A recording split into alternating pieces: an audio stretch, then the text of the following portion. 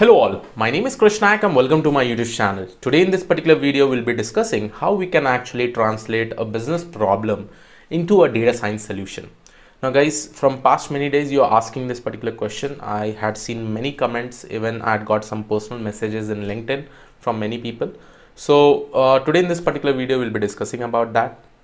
And before moving ahead with respect to this particular video guys, if you're looking for career transition advice towards data science, please make sure that you watch this particular video till the end, because at the end I'm going to share some of the important YouTube channel where you can actually refer a lot of things from there. So let's go ahead and try to understand how we can actually convert a business problem into a data science solution.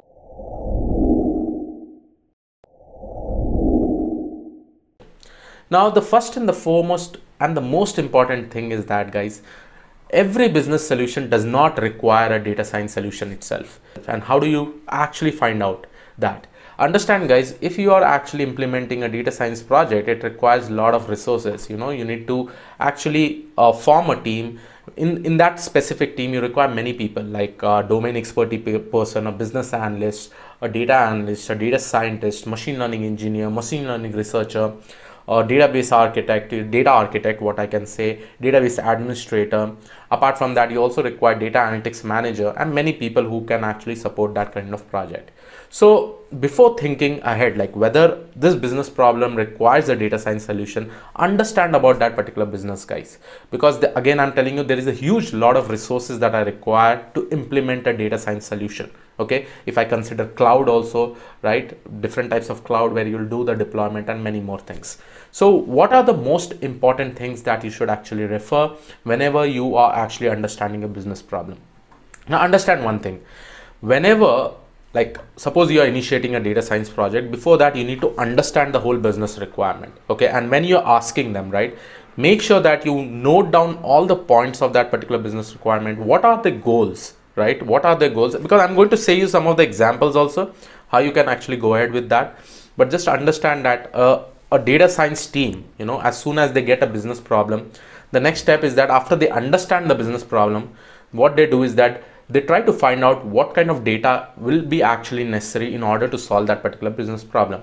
And later on, they'll try to implement the whole life cycle of a data science project and finally deploy that particular solution and give it to the client or the domain expertise or the product owner, whoever is owning that kind of project, right? So it is pretty much important that you understand the whole business, what they are actually planning for. Let me just give you some example. Suppose you are working for a telecom company. So one of your competitor has brought some good products, because of which many people are actually jumping to the other network itself. Suppose if I take an example of Airtel and Jio, right? Jio recently had brought some wonderful plans of 399, and so because of that, many people started moving towards Jio telecommunication, right? So what was the thing over there? They brought some new solution over there. They were providing you cheap internet, cheap telephone calls, everything was cheap, right? So many people started jumping. Now if you are in this kind of scenario, what can you think about it? What are the new products that you can bring into the market considering a data science solution? All these things you have to think about that. Apart from that, I'll give you some more examples. Now suppose a bank wants to open a ATM machine in some specific location, and in that particular area, which location they should try to open it, right? This is another one of the important question. Okay, and this is one of the business problem, and can we solve it by a data science solution? The next thing is that if I give you one more example, suppose I hope everybody has seen various series in Netflix, and you see that season 1 has come, season 2 has come of that same series, right? How do they decide whether season 2 has to come or not? Okay, by just seeing that amount of data, that how many people have actually watched it, and Netflix main aim is that many people should join their subscription plan, So bringing a new season, is it necessary? Because whether the previous season was a hit, how many people watched, what was the watch time, and based on that, can we decide that the season 2 should come or season 3 should come? So these all things are a kind of business problem. I'm just giving you one example guys, but still you have to think about it, and the bank example and the telecom example that I had actually given you, I'll specifically say that the telecom example that I had actually given you is basically called as a churn prediction. So churn prediction is one of the pretty much famous problem statement that was actually given in Kaggle. So the first thing is that understand the business, what they want.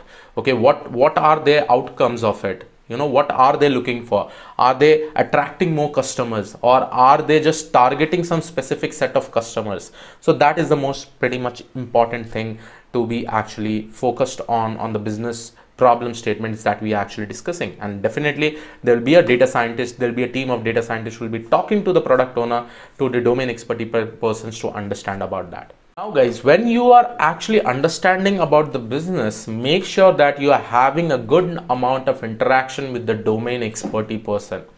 Understand guys, domain expertise can play a very important role in the success of a particular use case in terms of a data science solution, because the domain expertise has huge amount of information, huge amount of knowledge with respect to that specific use case, and that will help us like a data scientist or a data science team to understand what are the important attributes that are, or the information that are actually involved with respect to that specific use case. Because trust me guys, recently when I was implementing a project, some of the project went to 6 to 8 months just because of the delay of understanding all the information from a domain expertise. And trust me, without the knowledge of a domain expertise, a project cannot go ahead, because there are so many things, because we are just not just feeding some data into a machine learning model, but we are feeding some meaningful data. And that data needs to be understood by us, because we need to do whole lot of different life cycle stages of a data science project, like feature engineering, feature selection, and many more things. So make sure that the interaction, the amount of information, the knowledge theory that is required from a domain expert is taken in a proper way, right? Unless and until this is not done, definitely guys, your data science solution or your data science project will not be a successful one. The third thing that you should worry about is the data, whether data is readily available for that specific use case. If it is not readily available, are there any sources where we can actually gather that amount of data for that specific use case? So this is the pretty much important thing. Why I'm saying you this is that, understand, if I am implementing a data science project, it is heavily dependent on the data that we are actually using. If we have a high quality data guys, we will definitely be able to get a good result whenever we are implementing that specific use case. Without data, again, the project cannot be successful. We need to have a high quality data. We cannot just, again guys, there are a lot of resources that are required, there are a lot of money that is involved in this particular project. So definitely data must be the thing that is pretty much important, which will help you in making that particular project a successful one. The fourth thing that you should actually focus on is all the life cycle of a data science project. When you are performing all the life cycle of a data science project, specifically in the feature engineering and feature selection stage, do make sure that you are interacting with the domain expertise to understand each and every feature, what they are actually for. Sometimes it may require in such a way that you need to derive some more features, and that is only possible when you as a data scientist will understand about that specific feature. The next important thing that you should consider is about the data analytics solution that you are actually creating. That particular solution should be flexible guys. Now what do I mean by flexible? Now once a model is actually deployed, the analytics solution is ready and given to the end consumer or to the client, then suppose there are some more additional changes that needs to come up in the future recommendations, right? At that time you should be easily be able to integrate those things into your analytics solution, or you can also say incorporate those things into your analytics solution. So this makes the analytics solution pretty much flexible to cater the future requirements from the client. So make sure that you try to incorporate or design your analytics solution in such a way that it is pretty much flexible.